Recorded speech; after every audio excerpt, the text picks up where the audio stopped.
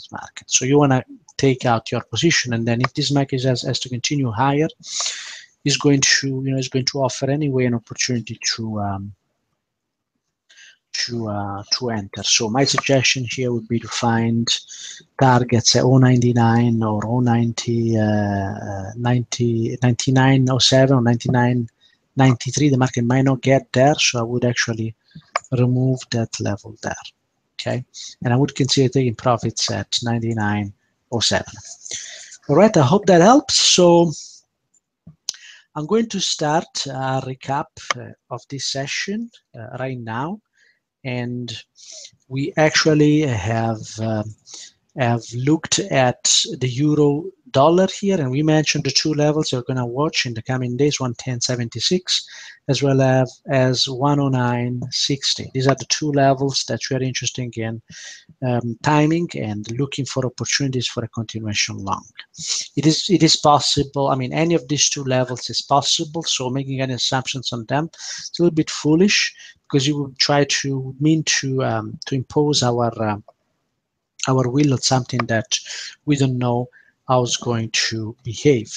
US dollar Japanese yen is the great teller. It's the storyteller of this junction in the market, and I believe that we have a very high probability of retesting 170 here in the coming weeks and potentially months. This market has to find its relative high here, and you can I believe the closer level is going to be 116.40 here, 30, and this market could just continue higher into it by actually consuming all the energy at long participation. That at that point would be a much safer short, and if that was the case, we would have in our hands an incredible opportunity here for 1600 pips. Not that these opportunities are uncommon, but they don't come with that frequency that we would like them to be. So if the market gets into the level,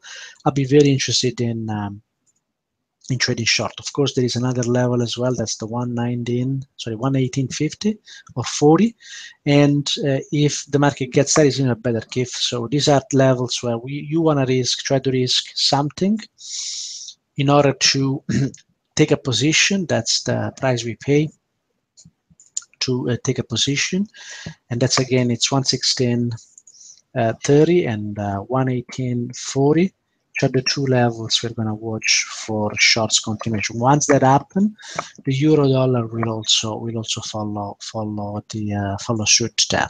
Then we compared the SP 500 with the US dollar Japanese yen, and the reason why we did that is that if it's through the risk is off, and the US dollar Japanese yen has to retest 110. Then whenever this market, the US Japanese yen, will find the top, the SP 500 will potentially find the relative high of this cycle.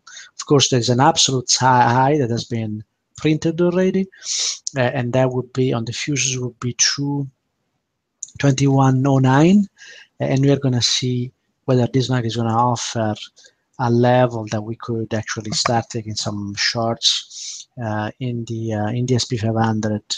Of course, that would be through ETFs, leveraged or not, to try to carry, to actually trade this market on the short side of things. And next, we have been asked to look at the pound versus Japanese yen, and we reviewed that market as well. I mentioned that in that market we don't have the the edge we might have in other markets as well, and particularly I compare that to US dollar Japanese yen. This market has the potential to move into 156.40. It went to 160 here. It's showing the same pattern that the US dollar Japanese yen is showing, and as soon as that market will reach the highs, this market will reach the highs as well, and it's going to be becoming a short. However, if I have to choose between the pound and Japanese yen, I will use the Japanese yen, of course. We then quickly touched on the Australian dollar US dollar, then in the meantime gave a 1 minute entry with 8 pip risk here in this market. I have not foreseen that move because I was not interested in trading that move.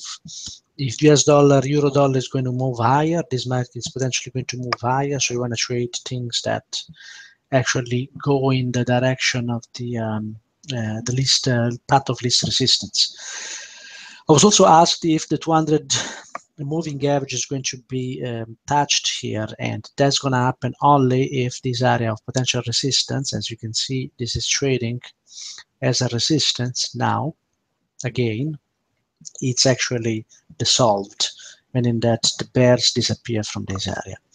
And only though if price gets above 172.62, we are going to possibly see this market touching the what is now 72.73. This is going to go down as the market develops. And finally, we reviewed the US dollar Swiss franc, and particularly this market is very, very close to a potential target in 0.99 for longs, and that could be the start of a continuation lower after this big drop. Obviously, if the US dollar Japanese yen has to move lower, this market is going to move lower as well.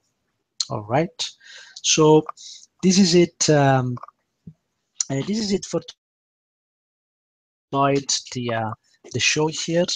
I'm Philip Stalker, Giuseppe Basile, and I'll be here commenting on these markets every day from 8 EST to 9 EST PM time here in North America, Central Time. And this week is a little bit slow here because actually, I'm seeing the market a little bit slow due to holidays as well as my preparation. But the reality is that until until the US dollar Japanese yen corrects into position and we start actually looking at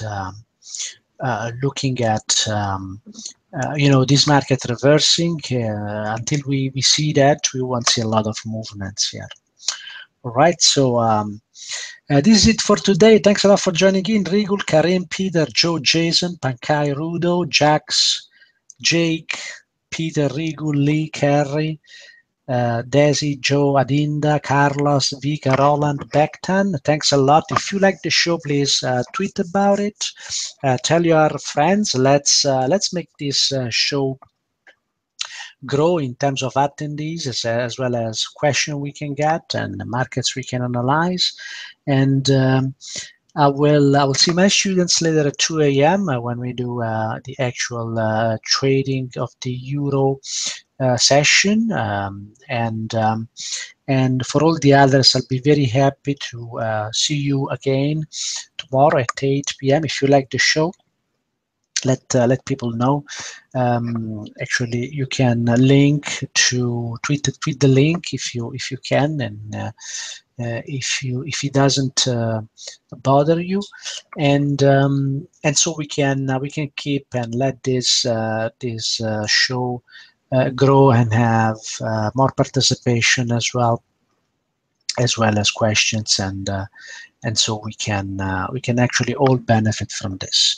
All right, thanks a lot for joining and being here, and see you tomorrow at 8 p.m. EST, and have a great day, evening, or afternoon, and happy President Day and happy Family Day in Canada, and I'll see you tomorrow. All right, so bye now, and I'll leave you with a few charts here. Have a good day. Bye now.